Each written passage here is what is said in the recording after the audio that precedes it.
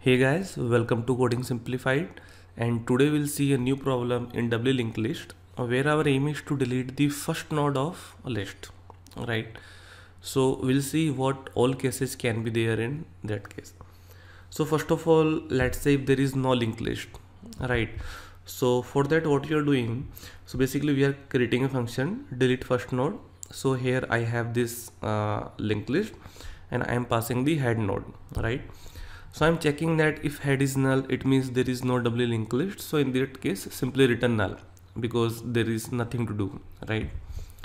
Now there can be a case that when we have only one node in the list, right? Only this case. So in this case, we need not, we'll just do head of next, means head of next is null. So we can simply return this. But let's say we have the full linked list. So what are our logic? So logic is that because we have this previous also, right? So we need to do the head of next of previous should be null, means we'll point this previous to the null because earlier it was 12 but now we are deleting this 12 node, so we'll delete this. So delete means point this previous to the null and return the head of next.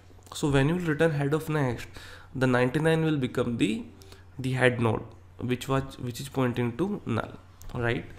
So that is why we are checking that if head of next is not null, means this case, if head of next is not null, then head of next dot previous should be null, right? It means head of next dot previous should be null because the first node, the previous of first node is always point to null.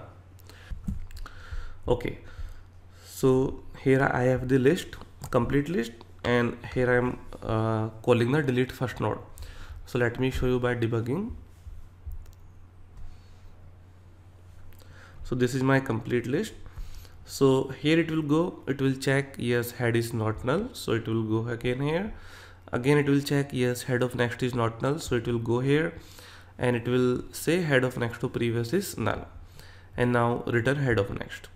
So if you see here, our first node is now 99 where previous is calling null and the next all others are null, right?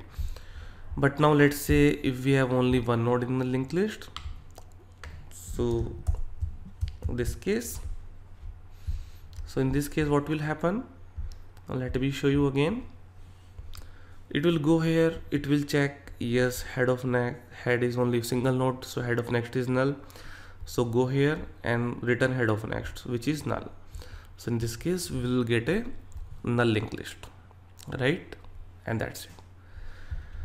So this is how we completed the deleting the first node, and the complexity is big of 1 because we are just going in the first node and we are just changing the pointers, and that's it, right?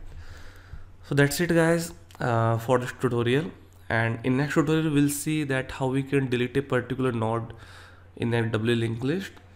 So thanks for watching, and if you have liked the video then please like it and subscribe the channel for more such videos. Thank you.